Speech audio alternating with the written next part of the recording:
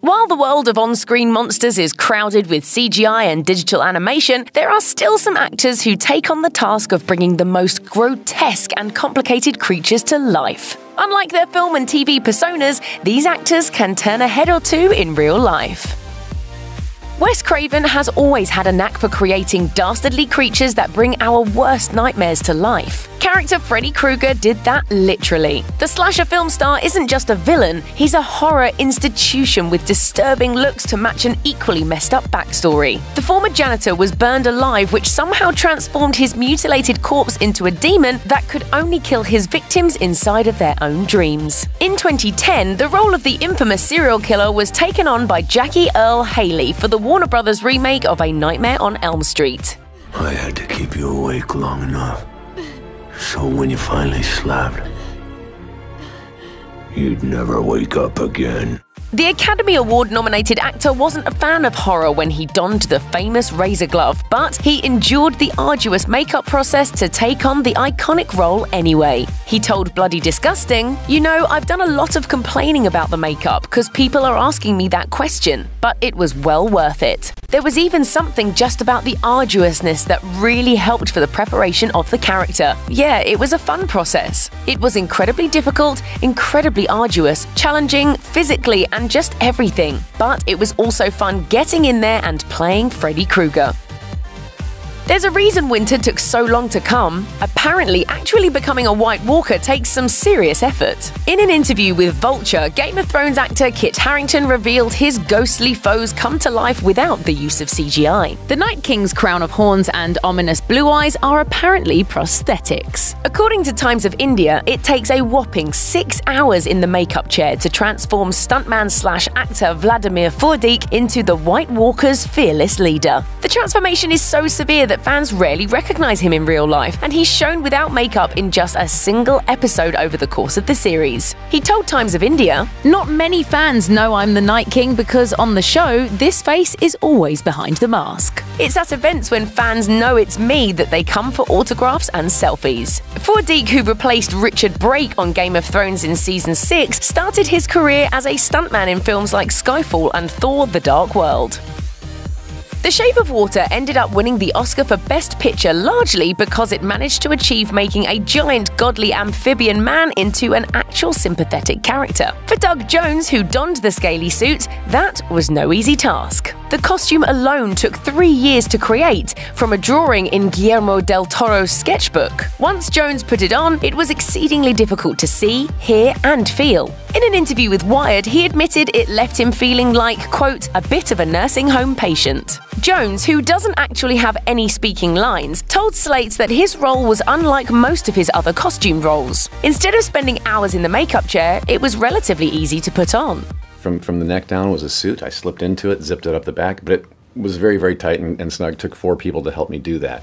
That said, it did pose a major problem when it came to using the bathroom. He dished to Slate, there was no trapdoor in the back. "When I'm in the suit, it'll be for a good 16-17 hours a day. So you have to make sure that you're not going to have a little accident. And that is my biggest fear in this world, is that they're going to pull the suit off me one day and be disgusted by the aroma."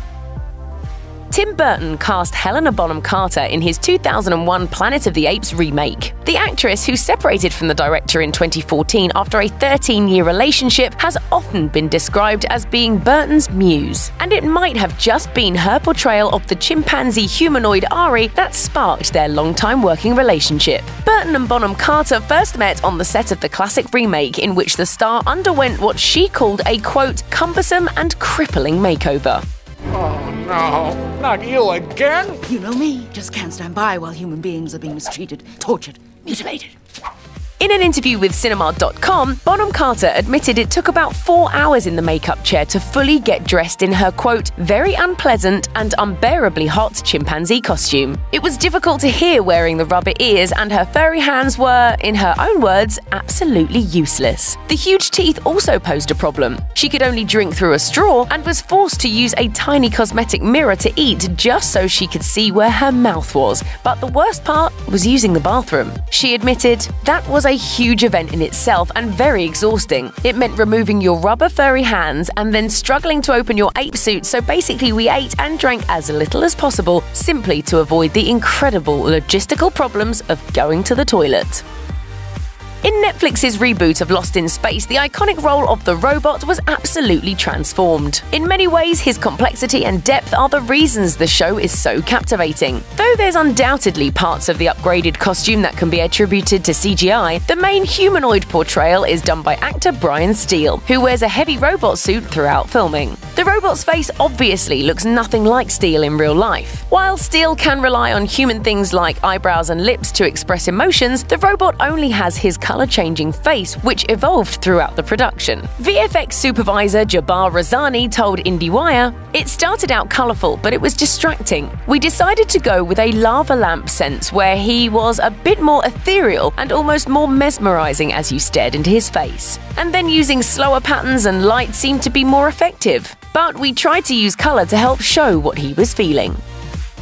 According to an interview in Popular Mechanics, the entire idea for the sci-fi horror splice was sparked by the real-life image of a lab rat with a human ear growing out of its back. Basically, it was always going to have creepy, genetically mutated creatures from the get-go. Director Vincenzo Natali even worked with a real geneticist while writing the script to make sure things were as realistic as possible. Sure, we may not be growing a Dren in the lab anytime soon, we're not touching that ethics violation with a 10-foot pole, but what about in the future? For something so bizarre-looking, Dren is actually kind of beautiful, as much as a humanoid with a tail, wings, and triple-jointed legs can be. That's largely due to actress Delphine Chenailac's stunning good looks, and the fact that it took more than a decade to flesh out. Natali used designers who came from a fine arts background rather than a film background to create a more realistic movie monster. Natali told Popular Mechanics, "What I wanted to do with Dren in her later stages was to change the human form in subtle ways. I felt the small changes would actually be more shocking than the big ones. If you make a small change to somebody's face, it is much more jarring than some kind of gross deformation." Silent Hill is certainly a creepy video game series, but the movie's real-life scare factor hinged on transforming the intense cast of monsters into actual living, breathing beings. Its success would not have been possible without award-winning choreographer Roberto Campanella, who's worked on film and TV projects like The Shape of Water and The Strain. For Silent Hill, he not only served as creature movement coordinator, yes, that's an actual professional title, but he is also credited as Colin and Red Pyramid, aka Pyramid Head. Though Campanella is an undeniably attractive dancer, Colin was absolutely grotesque. The character was meant to be a former janitor who was tormented by Alessa after he assaulted her. She ultimately killed him and tied him up with barbed wire in the bathroom stall where the attack took place. There wasn't a whole lot Campanella could do choreography-wise to make the character more grotesque, considering he was bound in the costume, but he did improvise with facial expressions. In an interview, he revealed, "My head is tilted back, so I can't even really move my head that much. The only thing that I could really use to make it obscene was my tongue." And obscene it was, and definitely on brand for Silent Hill's twisted, sadistic shtick. Andrew Bernarski wasn't the first choice to play the iconic horror movie villain Leatherface in the 2003 remake of the Texas Chainsaw Massacre, but it was his beefiness and brawn that landed him the part. Director Marcus Nispel reportedly wanted the biggest guy. In an interview, the former professional bodybuilder admitted he only got the role after the person originally hired lied about his size and physical ability. Bernarski explained, "They hired the wrong guy, and then on day one, scene one, take one, he is hospitalized, disabled by the intensity of work and is fired. By now, they needed help, and I was raring to roar. I was then asked if I would still like to fly to Austin. I told Marcus, don't worry, I'm your man. I was born to wear the mask. I meant it. He knew it. That's that." Bernarski might have been the right person for the part, but he certainly was nothing like his character. Dispelling any possible rumors to the contrary, Bernarski insisted to IGN that he never stayed in character between takes. Rather, he'd run to his trailer and play guitar because he's a, quote, rock and roll machine, not a killing machine.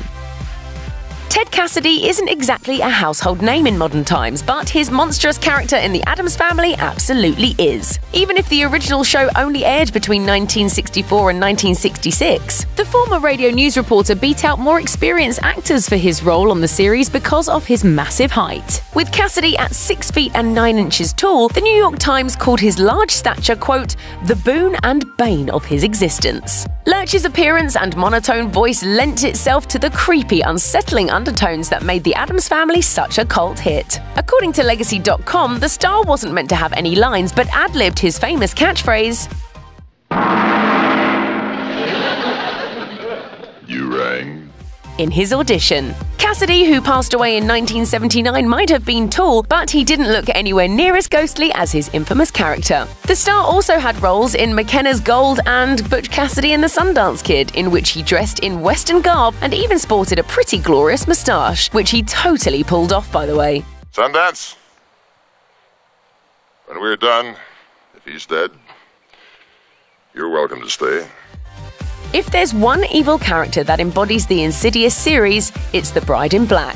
The old woman, as she's referred to in the first flick, is dressed in a black wedding dress with stark white skin and dark eyes. If you couldn't have guessed, the man behind the bride isn't trying to steal your soul. In fact, he's a pretty adorable old dude. He's actually played by an actor that used to be on a children's show. The star, Tom Fitzpatrick, had small roles in the Nickelodeon series iCarly and didn't even know what Insidious was when he booked the gig for the second and third films. In an interview with Terror Time, Fitzpatrick admitted he wasn't aware of the outlandish costume he'd be wearing when he first signed up. He said, "After the call from my manager, I may have gotten a call from wardrobe, which is standard practice, asking for my sizes. Should I bring shoes, I may have asked. Oh, don't worry, I think they said, you're just going to be wearing pajamas."